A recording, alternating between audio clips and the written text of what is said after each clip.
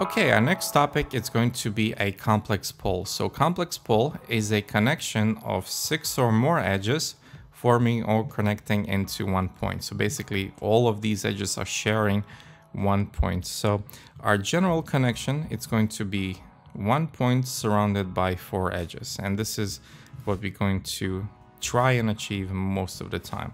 But in some situations, we also will have something like this.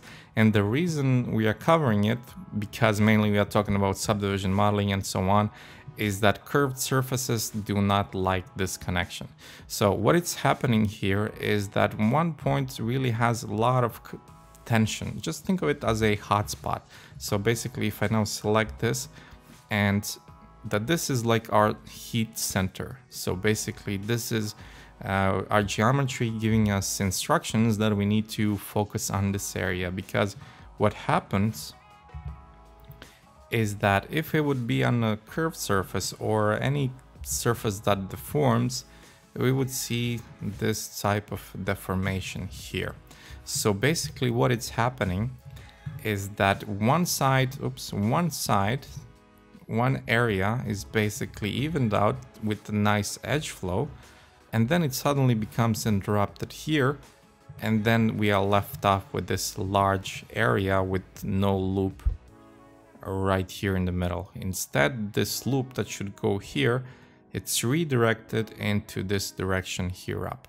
So we are now left with an empty area instead of nice and even out area. And this is now causing this deformation that you see in shading right here. So let me just again go a couple of steps back so we can talk about it a bit more. All right, so now what we learned is that basically complex pole will give a lot of tension on one single point. It will also break the flow and sort of bring imbalance into your geometry.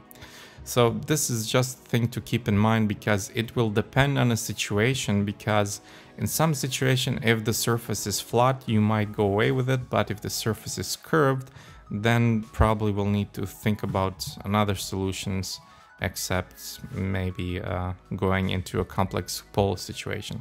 So complex pole can be seen a bit better on a sphere where you have this situation. So again, a lot of edges are forming into one single point, creating a lot of tension.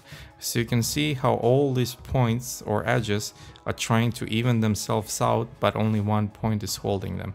So then you see this deformation right here. So in some situations, like for example here, this is a fairly flat surface. So this is a flat surface, it's not nowhere near a curve. What we can do is we can simply add supportive edges. So basically supportive edges will just release some of that tension, and you see that the supportive edge basically release the tension from this one, because the next edge is right here, so they need to share the distance. But if we reduce the distance with the edge, then the tension becomes lower. So now we need to do the same thing on the other side, and just easiest it's going to be to add a chamfer, and then we add the supportive edges on both sides, just releasing that tension a bit, and then when we subdivide it, we should get a cleaner result. So this is just one way how to, let's say, deal with the tension in this situation.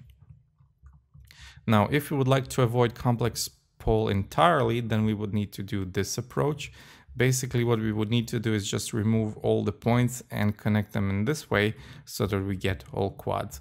But even here, when we subdivide it, we will still get similar problems, because this point will have no connection and it will just lie on the surface. So here is our edge, and here it will not be connected technically to this surface. So again, what we can do, same as before, just add that supportive edges to release some of that tension within and contain it within this area, and then we get this as a result.